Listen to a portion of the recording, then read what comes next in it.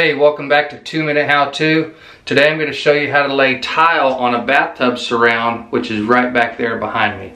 Let's get to it. Okay, so the customer has requested a niche put in, which is right there, with an accent tile stripe that's going to go all the way up the whole length of the wall. So we're going to do that first. We're going to identify exactly where that goes, and then that'll set the parameter for all the rest of the wall tile. Okay, so this is our accent tile here, and what we're going to do is put it on the back of the niche first.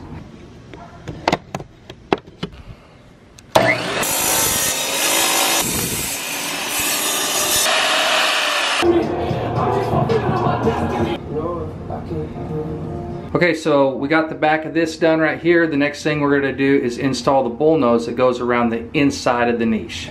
Okay, so I got all the bull nose done around the edge right here.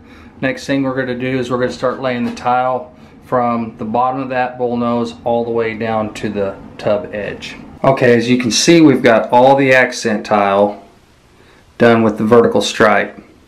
Now we've got to install the large tile, and I'm going to show you how to do that. We're going to put it on a vertical also. Okay. So whenever I'm putting up a big tile like this is 2 foot long by 1 foot wide, so 12 by 24. I will always butter the back of the tile. Instead of trying to put the mortar directly on the wall and having it fall off and land in the bathtub and just being a big mess, this is a lot easier to do. And I'm going to stop my mortar about 1 inch from the edges. That way whenever I push my tile on there, I don't have a lot of mortar oozing out into the cracks. So that's pretty close about how I do it. About what you want right there.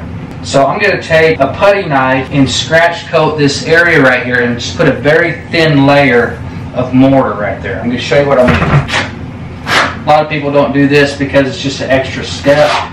But if you do this, you're guaranteed to have really, really good quality adhesion to the wall. I'm going to directly set the tile right on top of the tub.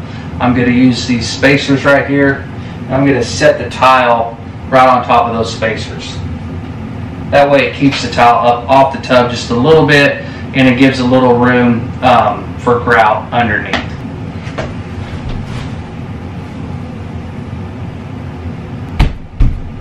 I'm going to kind of pound that tile on there hard. You always want to start out level, okay? All your tile always has to be level. And set it right here on top of the tile, and I'm going to check for that to be level. And that's good.